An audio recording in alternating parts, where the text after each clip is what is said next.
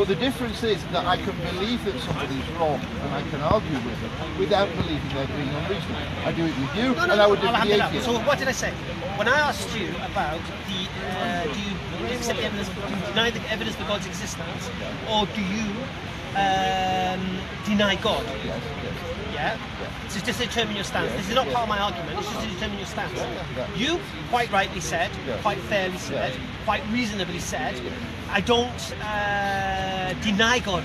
I can't deny God exists, but I don't believe the evidence for God's existence, so I don't believe God exists, but I don't think you're being, with your words, I don't think you're being unreasonable for what you just said to me, while you accept. It's a different opinion. Live. Right. Oh, I see. Facebook Live. Yeah. But if the atheist then Technology nowadays, huh? Yeah, I know. I still don't understand that. and requires the evidence. I don't think anybody does. No, I don't understand. Earnestly to be illuminated. Right. So then you could then be influenced by what he says then to make me unreasonable again. Well, he could convince me that you were unreasonable. He could convince me that I was wrong to say that you were reasonable. Right. But at the moment, he hasn't done that. No, because you concluded from what I've said to you that I'm reasonable. Yeah, but this atheist might be brilliant. He might show me that you're completely mad. I don't think he will. I don't think you are mad. But he might be able to. So I will give him his chance. The point here is this I'm trying to establish. Yeah.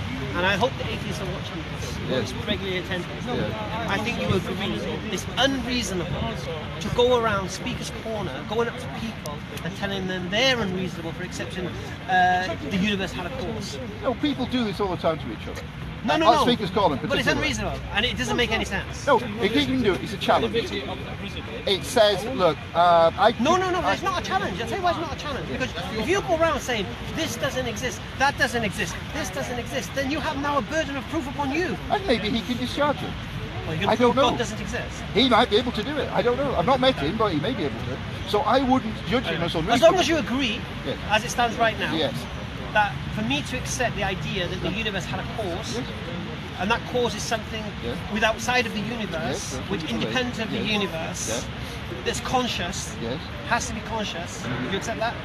Well, no, I could imagine that there was some thing outside the universe that wasn't conscious, that nevertheless in some way was responsible for it. I could see that as a position that somebody. So something outside of the universe not conscious?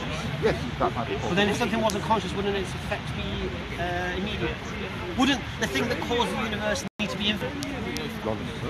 Really? Universe is big, it was bigger than that. Because if it's not infinite, then it requires a cause. Oh yeah, then there might be something else outside that. Then we've just about infinite. Oh, well, exactly, yeah, and we've already been there. Anyway, it's been a pleasure. It took me a bit technical, man, but very nice. As long as you accept that I'm not being unreasonable. Sorry. I don't think you see me talking to now, if you want to challenge the Quran, alhamdulillah, we're here. Perhaps we'll do that next week with better weather. Yeah. What's your name, my friend? Alex. Nice to meet you. I've got to move now, okay? I'll move around. No problem. Sorry? How are you? I'm fine, how are you? Hamza, assalamu alaikum. What was the conversation about? I got in there a bit late. Basically, it was this guy we started with, and it was with regards. I just wanted to get atheists to understand that they have no logical, intellectual, reasonable right to come to the park on a Sunday, walking around, speaking to people who believe in the idea of a cause of the universe, saying they're crazy, they're mad for believing such a thing. As I've just shown in this video now, that it's reasonable, according to what we know, Sarah loves that word know, what we know, that nothing that came into existence begins to exist did so without a cause. Therefore, if the universe did begin to exist, as most of the cosmological scientists, we've said Krauss, we've said Hawkins, we said some foreign, I don't know what word they used, we can throw Einstein, we can throw Hubble and such into the mix. They all agree the universe is finite and had a beginning. Then according to what we know, if anything that begins to exist requires a cause, so the question next has to be, what is the cause of said universe? And what was his stance? He interrupted, and what was he challenging? I don't know, you'll have to watch the video, I can't remember. He went everywhere, into infinite regression and all of these things. But, he was reasonable. We use that word a lot. Well, the whole point I wanted to make, and I've wanted to make for a long time, there's two types of atheists. If you're an atheist that walks around saying, I don't believe God exists, we have no issue with you. That just means you haven't, I have a set of criteria to accept the existence of God.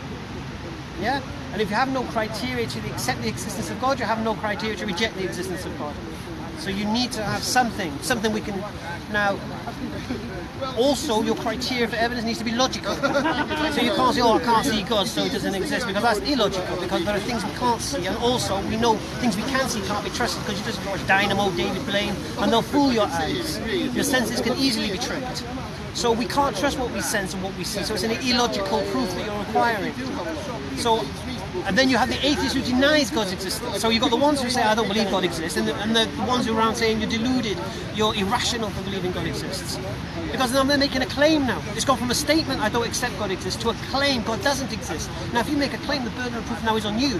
So you have to have good reason now to say God doesn't exist. And if you have no good reason to say it, then why are you saying it? Sounds like a quagmire. Yeah. Exactly. Would you agree with that? This was something to do with the weather. So that's I do actually. That is more or less my position. Which is what? As you've just outlined. You don't accept God exists. The evidence. After all the thought I've given to it, I don't see any good reason to believe in the kind of God that is described by the likes of yourself and this was what other theists. But on the other hand, and I'm on video saying this, I will not go around claiming that there is no such thing as God. I mean, I just caught the end of that discussion, so the discussion about what is reasonable and not. There's a discussion. Is there such a thing as an objective criteria? I think, what's his name? The guy you were talking to. Alex. Yeah. Alex. It seems to suggest that... Alex, is it? Yeah. I ought to know by now. That his judgment of what is reasonable can change if given sufficient evidence and reason. So there's no objective.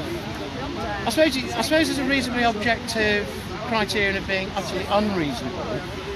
In fact, when the atheist comes along and almost, or the theist says there is a God, or the atheist says there is no God, if they leave it at that, they're both being unreasonable. They're not using reason to back up their... No. But the point is, we're saying we believe in the existence of a creator, the existence of a first cause. We believe in the existence of a... Now, this word believe, I have to do this for the benefit of the camera.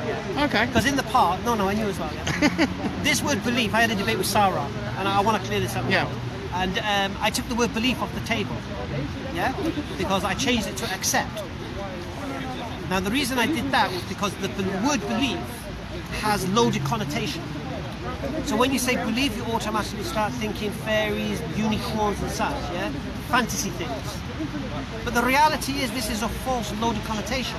Now some people can't be trusted with the word, so you have to leave it out of the conversation, right? But the reality is this, the word belief is synonymous with convinced by, trust, have faith in. Can I add to that? I think belief also involves the recognition that you might be proved wrong.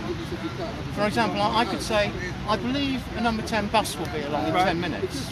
I might be wrong, What if I said to you at 15 years old I climbed Mount Everest with my dad? Do you believe me? You're 50? No. Why 50? Sorry, did you say you're 50 years old? 15. Oh, 15, sorry. Would you believe me? I don't know you well enough. Are you convinced by what I said? I don't know you well enough. Alhamdulillah. Now it's that reasoning, isn't it? To judge whether you if I couldn't have been tell porkies or not. Right. I mean, after time, I might. No, I'm making the claim. I'm making the claim. Now, I'm going to make the claim. I see you around Speaker's Corner. When I was 15 years old, I climbed Mount Everest with my dad. I no reason to disbelieve you. So being a trusting sort of guy, I'd say, yeah. I did it. Oh dear, now you've blown my image on me. Here's the point. From now on, I won't believe anything I you could tell me. have asked the same question like this. Do you accept I climbed Mount Everest when I was 15? Now, you could ask me, prove you did. Yeah? Prove you did. I said, well, I had a certificate that they gave me for it, but it burned in a house fire. So I can't prove it. But that doesn't mean I never climbed Mount Everest. Right? So, and here's what people have to understand, especially here in Speaker's Corner, because they use this word belief a lot and they think it means fantasy. Okay. If I make a claim, and who is it? If someone makes an extraordinary claim, they require extraordinary evidence or something like that. Carl Sagan. David Hume. Carl Sagan. David Hume, about Was 2 it centuries. No, Was it Carl Sagan? Carl Sagan. Quoting David Hume. If I make an extraordinary claim, and I can't produce any evidence to support that claim, it doesn't mean my claim is wrong. It just means you don't accept my claim. Now, if I produce evidence to support my claim, now